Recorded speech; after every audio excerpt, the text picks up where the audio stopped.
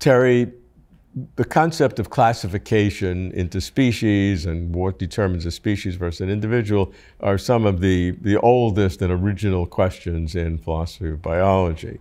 And some would really dismiss those kinds of things as things that have already been solved.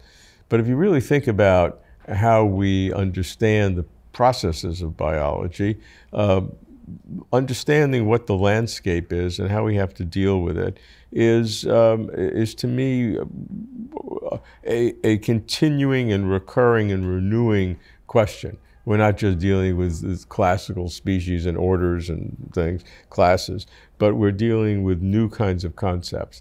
And when I'm thinking about this, the work that you've done and the thought that you've originated on teleology, which is a verboten word, which is a dirty word in a sense because it seems to bring in non-physical or theological implications. You've talked about the importance of it from a naturalization point of view. So can you articulate the naturalization of teleology with the classification of stuff we have to work with in biology? Well, obviously it's a difficult question, and that's why it's been bothering us for so many generations. The challenge, of course, is to recognize what creates a biological individual. A biological individual is both informational and also physical.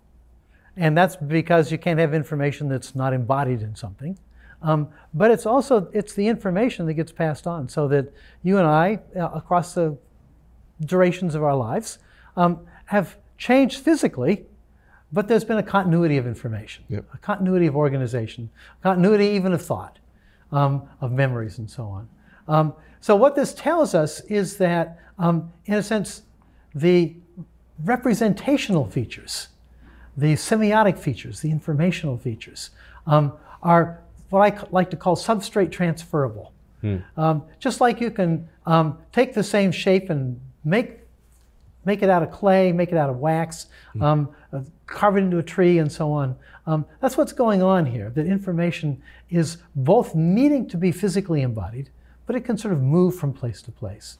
So epigenetically, one of the things that we find is that, of course, our bodies maintain the same organization and information about how to organize it across changes in material.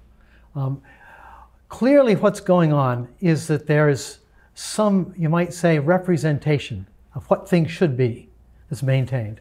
And this is a telos, an end, a direction. That all of the activity of our bodies and of any simple organism is towards itself, a representation of itself in the world. Now, what that means is that we can now define individuality.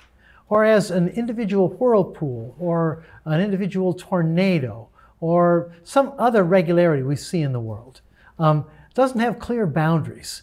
But living things create their own boundaries because they have a telos, because they have a representation of themselves in the world, so to speak, even if it's just a chemical representation.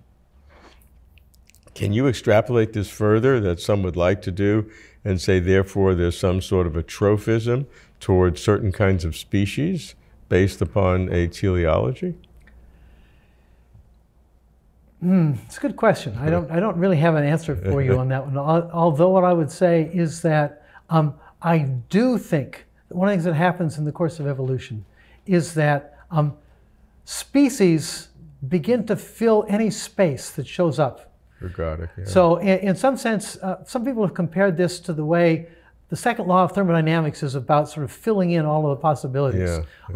Evolution has begun to fill in more and more niches over time. And one of the things that we find is that the niche that we're in, the niche of a species that spends a whole lot of time, thinking and communicating with language and building technology and so on, this is a niche that could have been filled in. The problem is there's always new niches possible.